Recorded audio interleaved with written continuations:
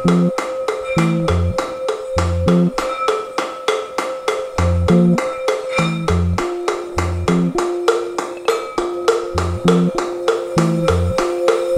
conjunto ele foi feito pelo arquiteto Joseph Lutzenberger, que é um imigrante alemão, né, pós Primeira Guerra, entre a Primeira e a Segunda Guerra. Ele veio aos 40 e poucos anos para o Brasil, já que a Europa estava destroçada, né, e a Alemanha também, pelo pós-guerra. E ele conseguiu um contrato como arquiteto aqui em Porto Alegre, numa empresa alemã, que duraria 4 anos. Passaria a viver para sempre aqui, casar, ter filhos, e jamais retornou para a Europa. Esse arquiteto foi contratado para fazer esse conjunto habitacional até inovador, né, para Porto Alegre, um prédio, né, verticalizar para sanar uma necessidade por habitação numa região que estava no seu auge econômico, né, a região das indústrias de Porto Alegre, né, nos anos 20. Há dados que dizem que boa parte do PIB rio-grandense passava por essa região. Entre as duas guerras, nós já tínhamos algumas, mesmo que tênues, né, experiências assim de uma arquitetura modernista, né, que efetivamente não se vê presente sobre nenhum aspecto aqui.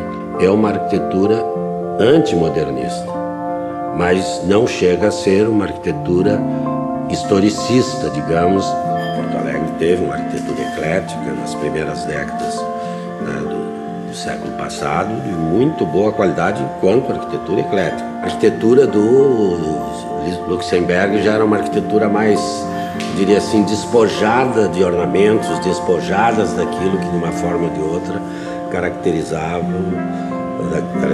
a arquitetura eclética.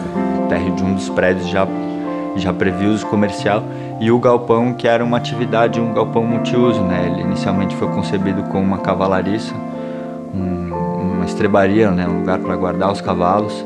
Então existem apartamentos de 3 quartos, apartamentos de 2 quartos, apartamentos de 1 quarto e um sótão, onde são apartamentos menores, e que os indícios que a gente vê pelas plantas, os registros que a gente tem eram espaços mais compartilhados, né? Só quando a gente começa a mexer na arquitetura que esses pequenos, mais relevantes detalhes acabam por se revelar, né? E eu acho que essa volta para o pátio também, me parece, não sei se era intencional, é uma forma, isso era um pouco tradicional, né, de ir com essas sacadas para o pátio interno, de fazer com que as próprias famílias, de uma maneira ou de outra, convivessem um pouco aqui. Os apartamentos, as janelas, enfim, se relacionam direto com a rua. Isso até hoje é maravilhoso, eu acho.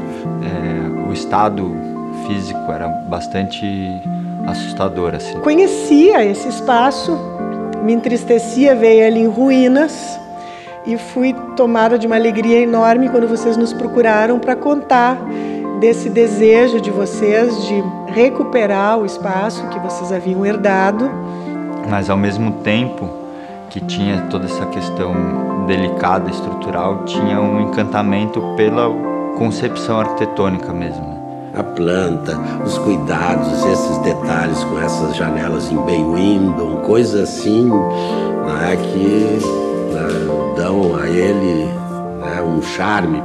Digamos, essa maneira arquitetonicamente cuidada, arquitetonicamente correta, né? Eu diria, sob determinados aspectos até refinados, e quando eu falo em refinado não é luxuoso, e essa maravilhosa arquitetura, né, sendo preservada e tal, dando uso, qualificando a rua, o bairro, enfim.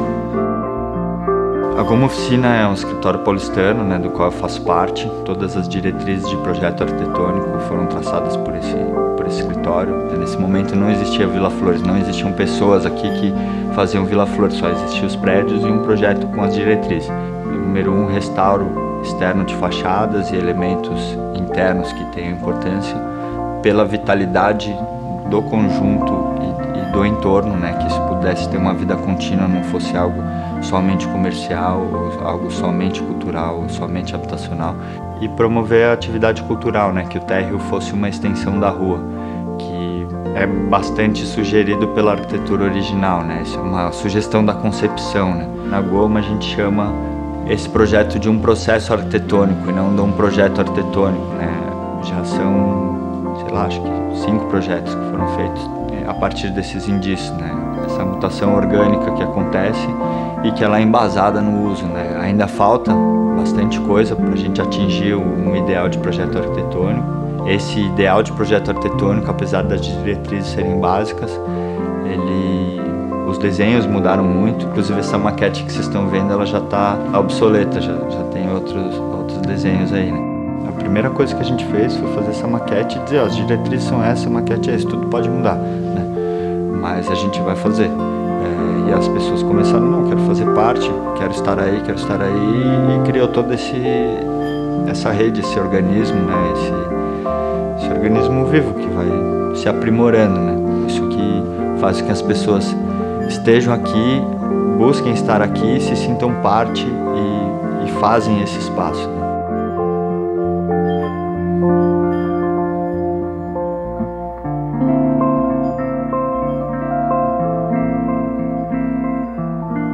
Isso a gente achou no chão, quando a gente fez a obra do galpão. Ó, ferradura com 7 furos. Sorte. Né? O Joseph Lutzenberger é um gênio. Eu aprendi muito com esse processo, né? Como arquiteto, às vezes parece que o Lutzenberger está aqui do lado, assim, falando, pô, tu não percebeu isso aqui que eu pensei há um tempo atrás? Ó, aqui tá fácil, cara.